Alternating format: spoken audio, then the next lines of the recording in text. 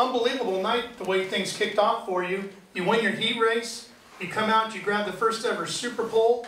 You sure looked like you were going to be the guy to beat. You get the whole shot in GP #1, and then a very small mistake ends up being disastrous for the night.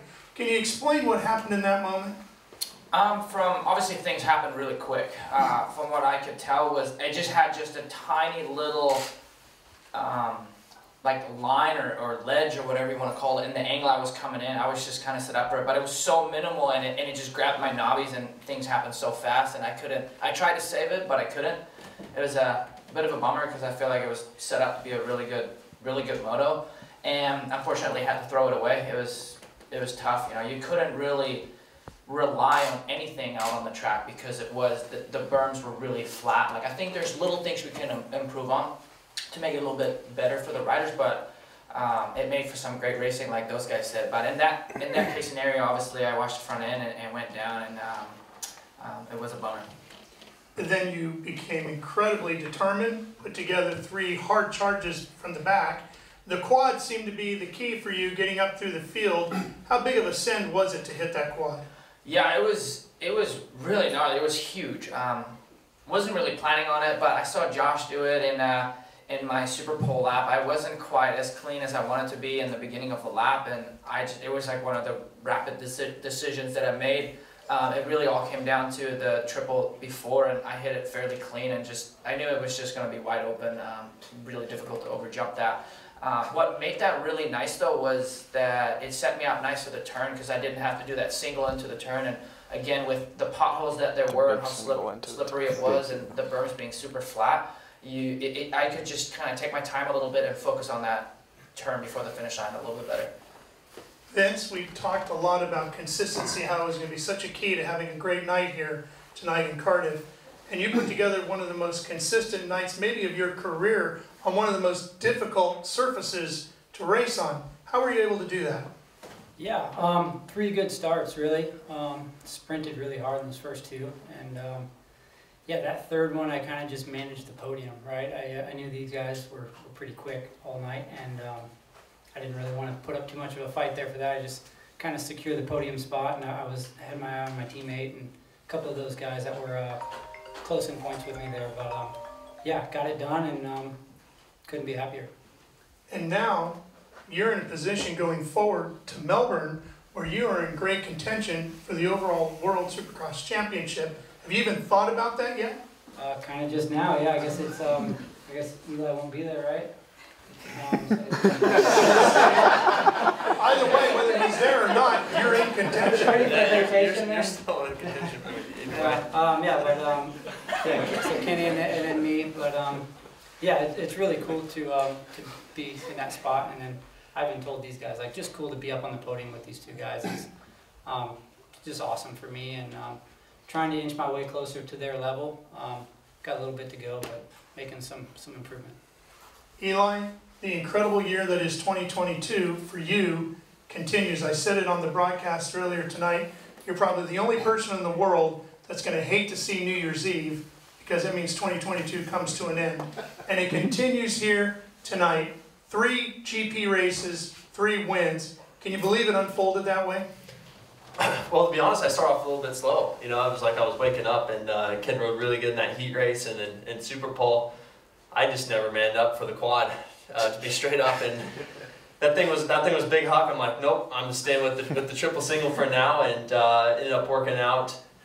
All 3 motos were a little bit different. You know, obviously got the gift from Ken in Moto 1, and then Moto 2 had to make a couple passes, but I think the most technical thing of the night was that dirt. It was tough. It was very hard pack. I almost fell actually in Moto 3 also, near the mechanics area in that last left-hander. So, but overall, just enjoyed the whole schedule. Like in the racing, coming in here, I thought like the 8-12 was maybe going to be a little short, but that wasn't easy, and it obviously showcased some good racing. So, had a lot of fun doing it.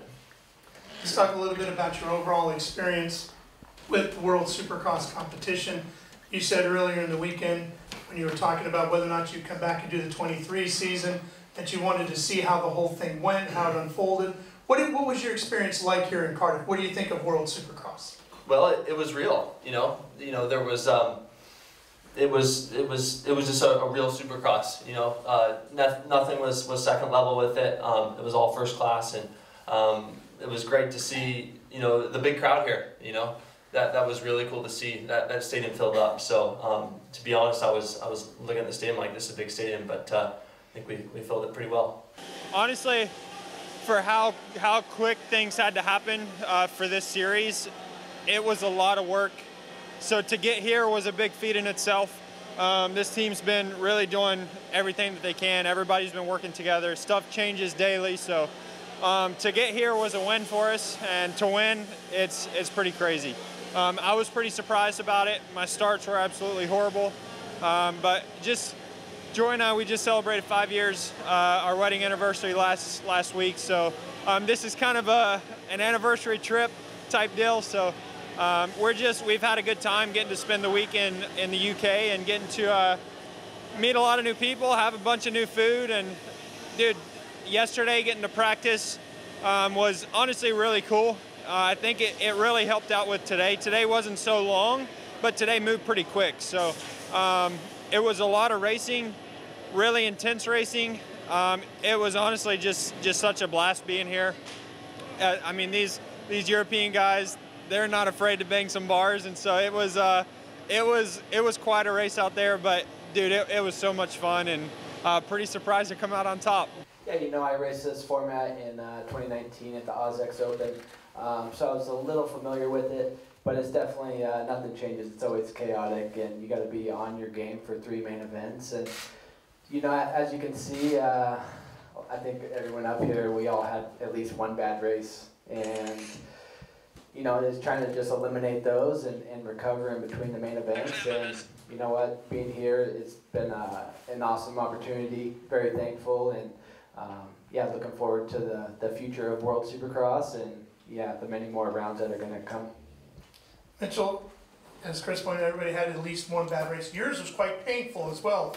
You got thrown hard to the ground. How are you feeling?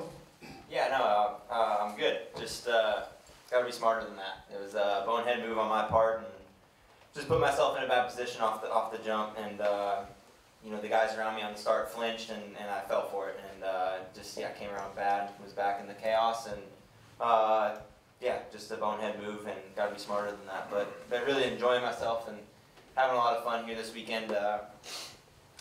Yeah, it's been a blast from the get-go, like these guys have said, and really looking forward to Australia. Okay, let's open up questions.